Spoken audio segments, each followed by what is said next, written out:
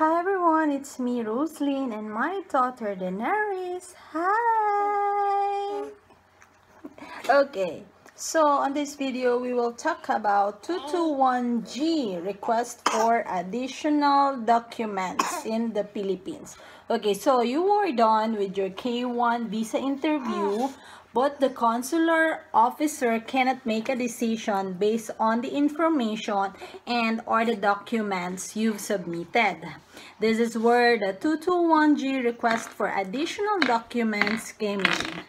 So as explained by a consular officer, a 221G or request for additional documents is neither an approval or refusal of the visa case. Before consular officer decided on a case, they must thoroughly study the case, which means there are additional processing involved. Your case may be put in administrative review or administrative processing if they are doing additional background checks and waiting for your 221G submission compliance. That's why when you have your interview, just make sure all the documents that needed, you have to bring it all, whether it needed or not. You have to bring everything. So in case the consular will ask you for additional evidence or for documents, you can provide it to the consular. Even you already submit it and you include that documents to your packet, you have to bring it. You have to bring a copy for your interview so that in case good job. So in case the consular will ask you for a particular documents, you can provide it to them so they will not request for additional documents again and you will not have a 221G. Okay? But if you have 221G or request for additional documents, it may be quite a bit of delay on your visa issuance, but if you comply to what they asked of you right away, your case may be viewed in a timely manner and you will have news about your visa soon enough. So when you have your 221G and you already receive your 221G, just make sure you will provide everything they need and send it right away so they can process it right away. Okay? What do you call this? You can follow up with the embassy through calls to the immigration visa unit or through email. Now, of course, when you have your 221G, you have to gather all the documents that are needed from you.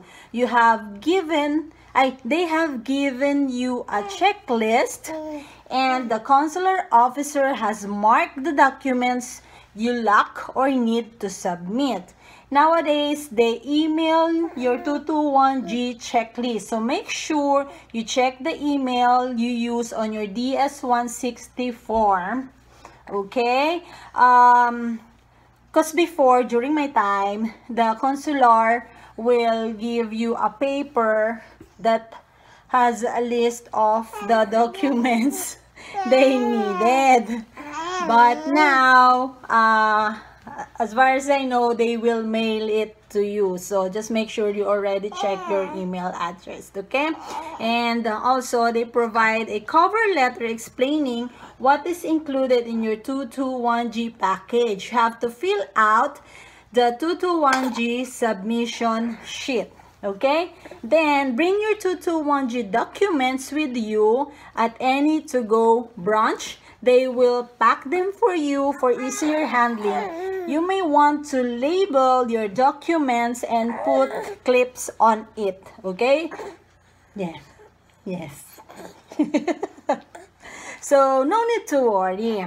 You don't have to pay for anything. It will be paid for by the U.S. Embassy. You just have to hand everything over to a to-go courier clerk and already know what to do.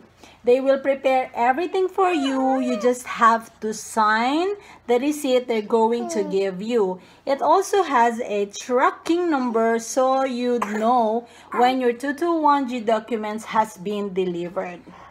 Okay, and then there are 3 things that can be done after submitting your 221G documents. Of course, you have to wait for your updates, from the U.S. Embassy. Then you can check the CEAC for your status. And then next, you can follow up with the immigration visa unit through mail, through email, or phone. And then next, just pray that everything will went well, that everything that they need, they will see on your form, and let's just hope for the best. Okay, so that is for the 221G request for additional documents. So just what I've said a while ago, just make sure during your interview, bring everything, as in everything, so that in case the consul will ask you for some documents, you can provide it to them, because having a 221G is an additional waiting period again. Okay, so if you have questions, clarifications, please feel free to comment on my video, and please do subscribe on my YouTube channel. Have a great day, everyone. Bye bye. Say bye bye, baby. Bye bye. Bye bye.